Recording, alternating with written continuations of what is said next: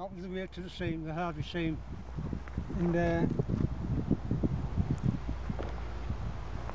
high Harvey and the low Harvey. That's what we'll call it. That way.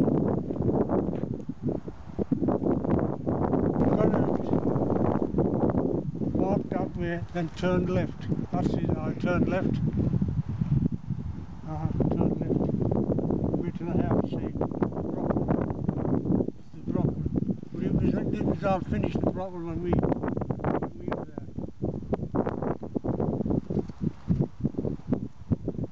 So what directions is that? North?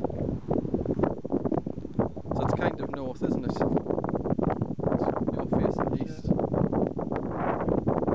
Turn right. There's a roadway underneath to the upcast shaft. Now as if the house wasn't working, some around, couldn't get up.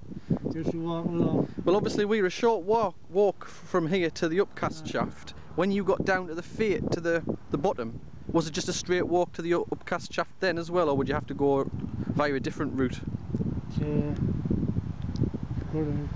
No, it's that way, just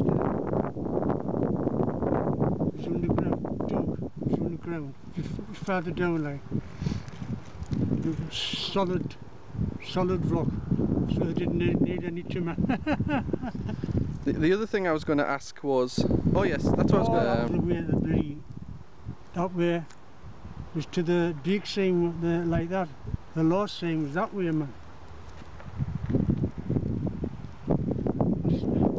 Probably shatter and remember better.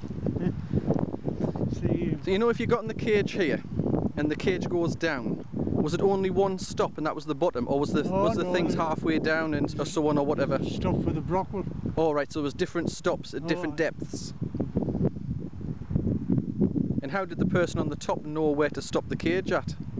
Or was the cage controlled from within? Can you remember?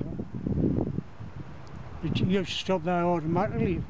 But say that the Brockle wasn't in working then when we left, because it finished donkey's years before I was there. So the Brockwell seam was an old seam? There's an old seam. If anybody wanted there, you used to inform the winder man to stop at the Brockle. And I guess he would have a depth gauge so he knew how far to lower the cage. But if the Brockwell wasn't worked, why would anyone want to go there? Or was it a route to another face? Just for an examination, just in case there was any gas around. Right, right. You know. Well, the Brockle had been finished 1920s or something. Or 30, something like that. Well, it was earlier. Well, I started there 1950. So it was a kind of bit before then. So.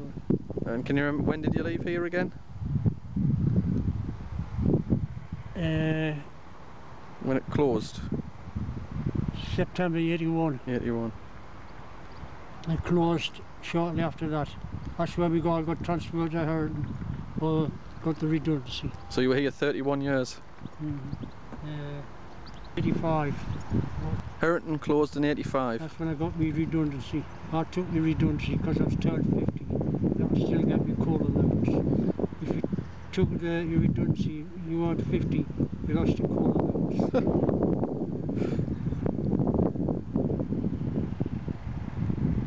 Went straight to California without eye on with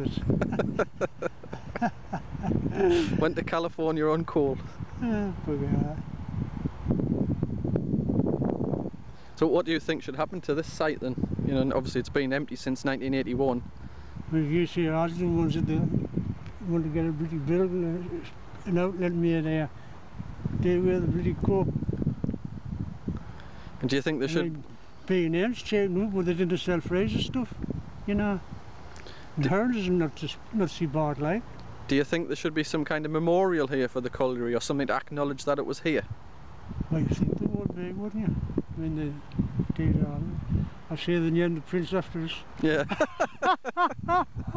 Prince George. That's right.